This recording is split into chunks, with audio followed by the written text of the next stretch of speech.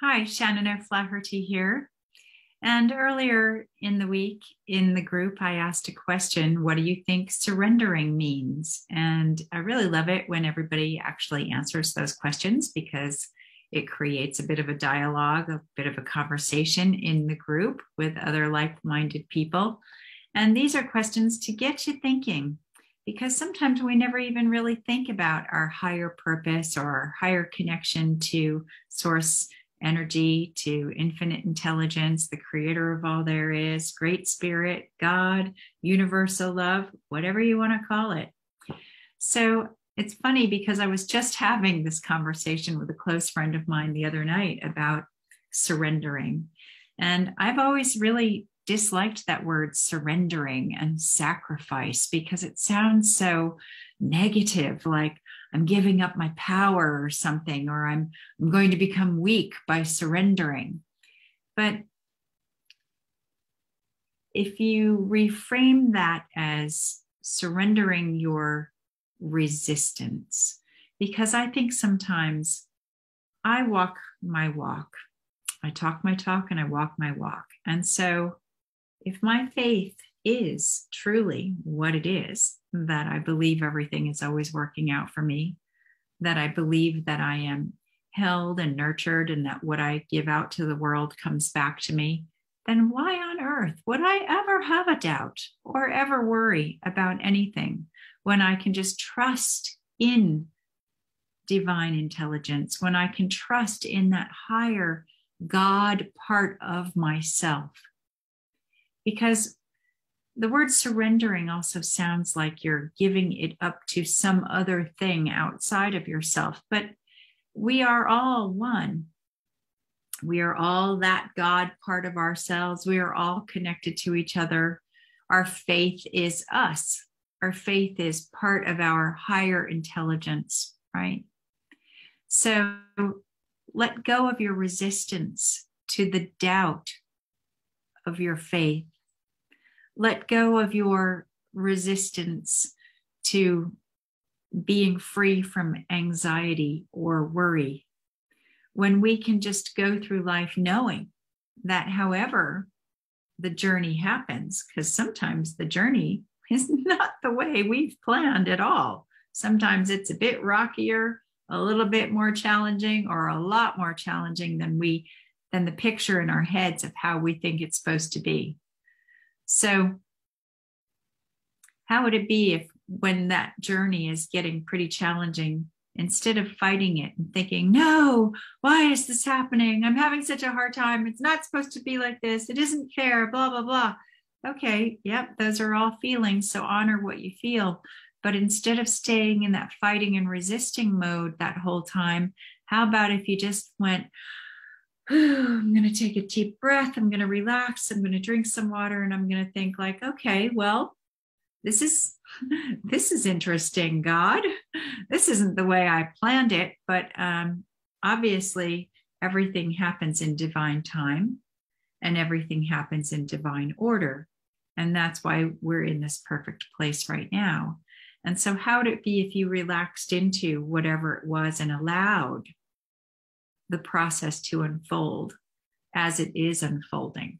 To me, that allowing of yourself to flow with whatever is coming your way is what surrendering is. But I like the word allow much better than surrender. And sacrifice also. What are you sacrificing? That's like, what are you giving up? Well, I would like to say I'm giving up that resistance and doubt and that fear and all of that kind of quiet worry that niggles away inside of us. Because when you can practice giving that up, when you can practice being in a place of resistance, then you're also practicing being in a place of divine flow, of divine order, of divine presence, and of divine timing.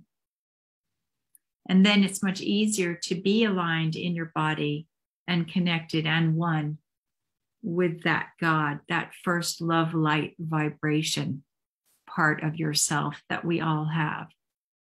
So I encourage you to embrace your situation, you know, there's so many times when you've gone through something and you've struggled and you've fought with something. And then after it all is finished, you look back retrospectively and you think, oh yeah, well, if that hadn't happened, then I wouldn't have met this person, and then that wouldn't have happened, and then this wouldn't have happened, and then I wouldn't have learned all of these great lessons for it happening that way. And none of that was the way that you planned it. So sometimes we can't see the gift in the situation because we're right in the middle of it. But if we can retain that kind of wisdom and knowledge when we are struggling, then it makes it easier to surrender that struggle. Surrender that struggle. Give that up to God. Give that up to the light.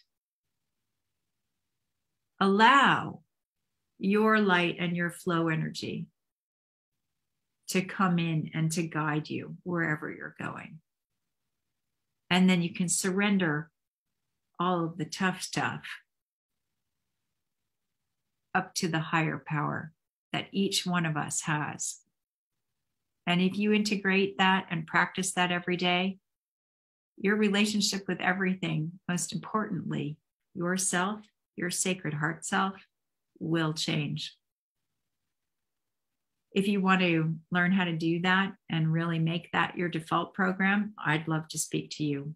We just had the intro call for the next run of From Fear into Love, but actually the class, the first mandatory coaching call starts next week on Tuesday.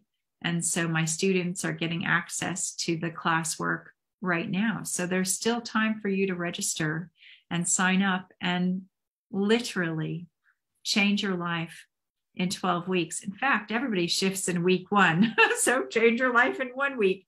But yeah, a 12-week program to really get you into a whole new level of consciousness so that you can stop sweating the small stuff and stop resisting all of the challenges around you so that you can learn to surrender them up to God and allow all of the goodness that is fundamentally your birthright to come to you now. So if that interests you, I'd love to speak to you. Private message me. I'll put a link on here too. And it would be great to have a conversation. If there's no more appointments in my calendar, just send me a private message and we'll sort out a time together when we can speak. I love you all so much, and I'll see you in the next video. Bye for now.